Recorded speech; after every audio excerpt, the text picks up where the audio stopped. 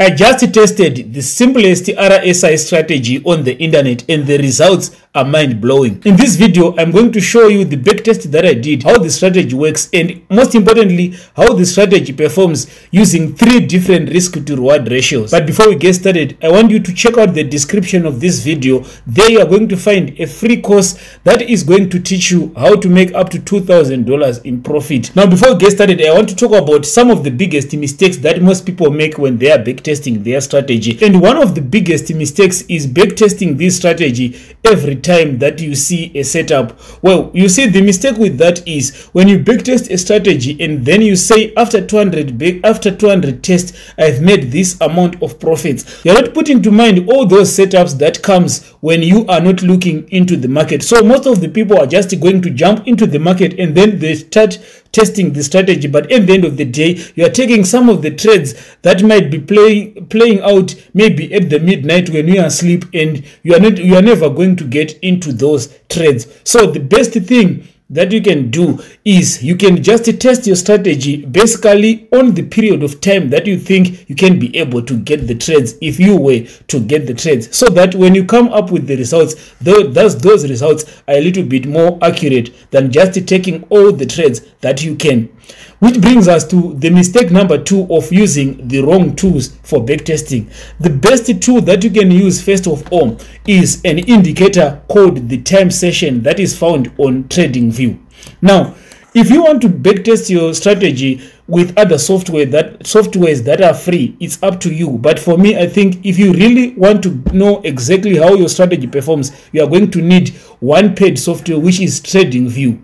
Now, with TradingView, you can just analyze the market for free, but most importantly, if you want to backtest your strategy, you need this feature called Replay 2. This Replay 2 is a feature that allows you to replay how the market would play out if you were trading at that exactly same time. So what you do is you just choose where you want to start from, and then when you do that, you are going to be able to replay these charts, and then you see your setup playing out in real time, to you at least. So on TradingView, the first thing that you are going to need, of course, is that replay button. Number 2 is an indicator called sessions. This is an indicator that filter out only the time session that you want to be trading. For example, this strategy that I'm going to show you today, I tested this strategy only on the London session. Why the London session? Because from where I am, the London session is the point which starts in the morning to me and then it ends or towards the end of the day, which means I can watch these trades and I can place these trades in real time if I am to place using this strategy. So when I put these indicators on my charts, it's going to give me all the time sessions, but the first thing that I do is filter out and also make sure that I only have the London session. So all the trades that I'm going to test and place are going to be only in the London session. Now, the next mistake that you might be making is not caring about the risk to reward ratio. You see, most of the people are going to tell you that if you want to make money, you just need a huge risk to reward ratio, but that's not actually the case. Sometimes the way that your strategy is created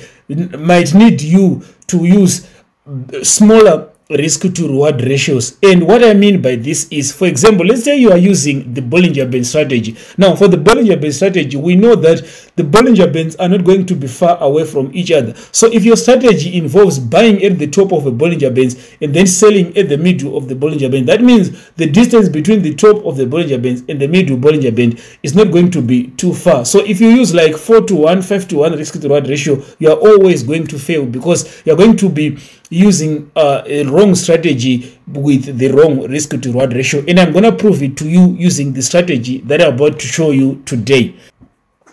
Now, here is how the strategy actually works. So the first thing is add the RSI to your charts.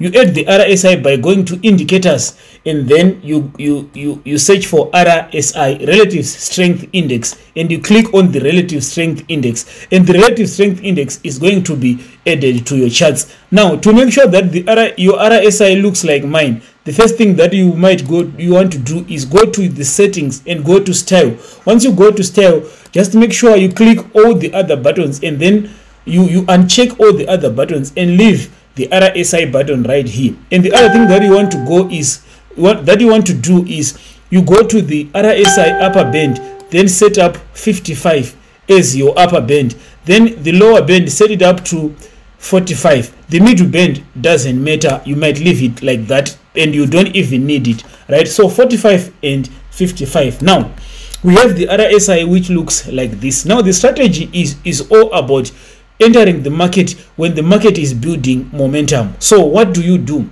First, you want to make sure that your time session indicator is already on the charts. In my case, because I want to test only on the London session, but if you don't want to do that, it's up to you. Now for the buy and sell trades, here's what you do. Let's say the market is in the session that you are in, and then you see this RSI line going above or being between the 45 and 50 and the 45 and 55, and when the market breaks lower and breaks below the 45 zone, this is your perfect zone to sell. And if the market breaks above the 50 line, the 55 line, this is the perfect point to buy. Now here's the difference with the traditional RSI strategy that you know.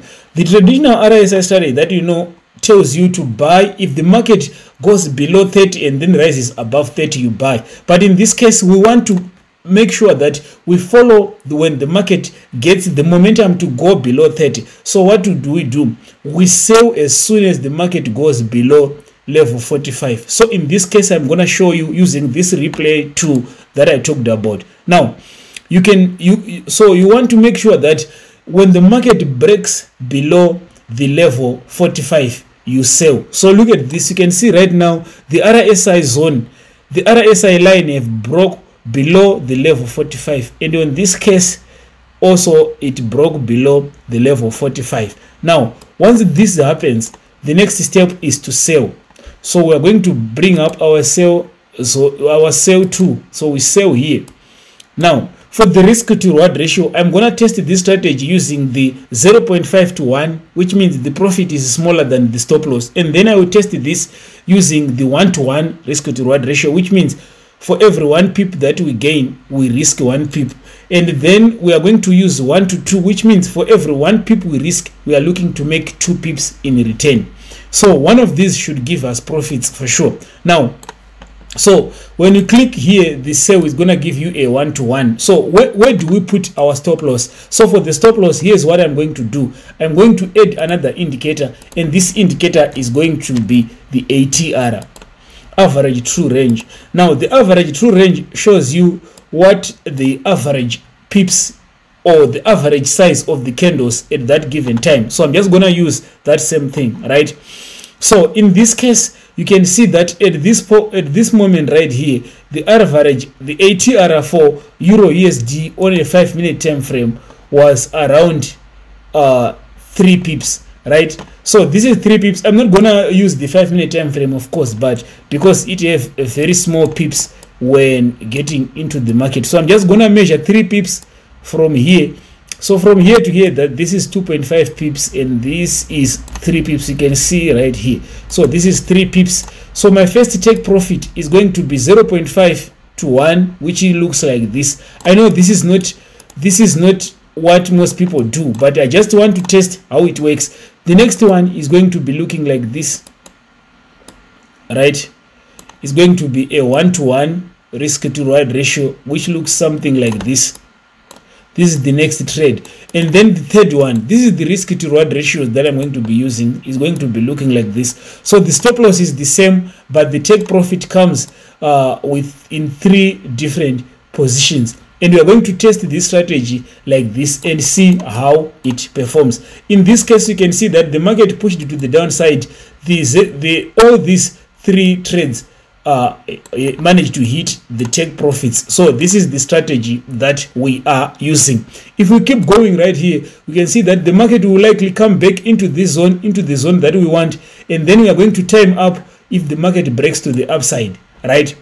Now in this case right here, you can see again here the market broke to the downside. So this was our perfect position again to sell.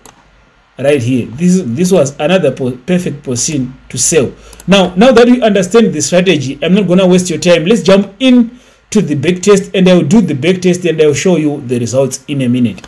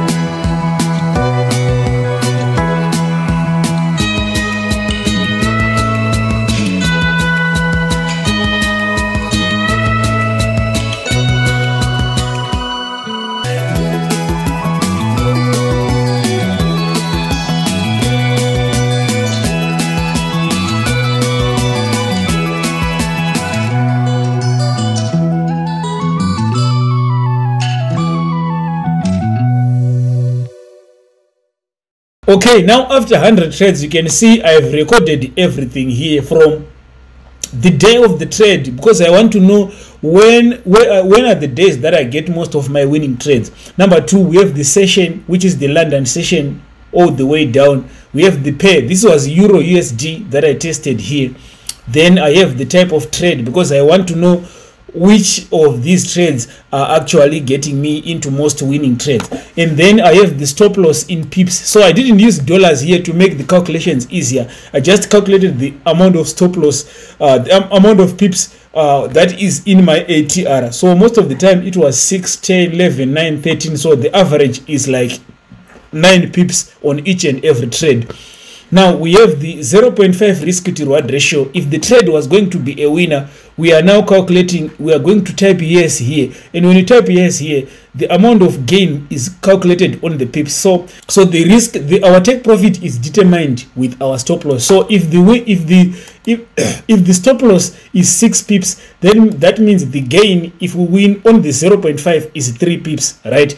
And then if the stop loss is 6 on the 1-to-1, it's 6 pips again, take profit, because the stop loss is 6.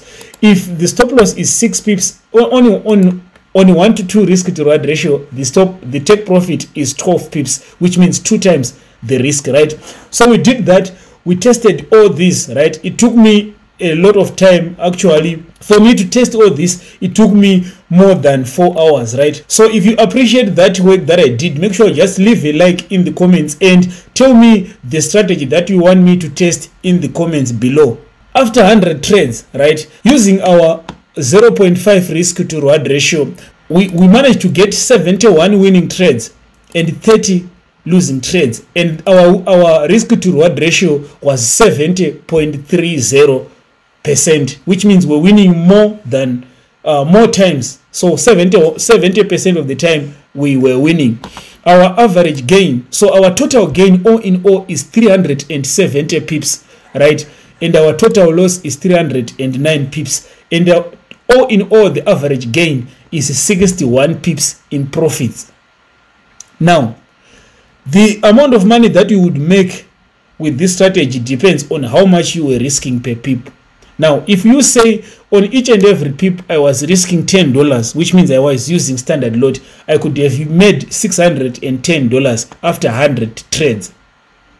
All right, and these 100 trades took me like it took me around 3 months to get them. So 610 trades in 3 months, that's not bad, but it's something that you can work with. Now let's move on to 1-to-1 risk to reward ratio. So whenever we were risking 6 pips to make 6 pips or 20 pips to make 20 pips, after 100 trades we managed to get 63 winning trades, 38 losing trades, and then our win rate was 62.38%, which is not bad, which is actually good.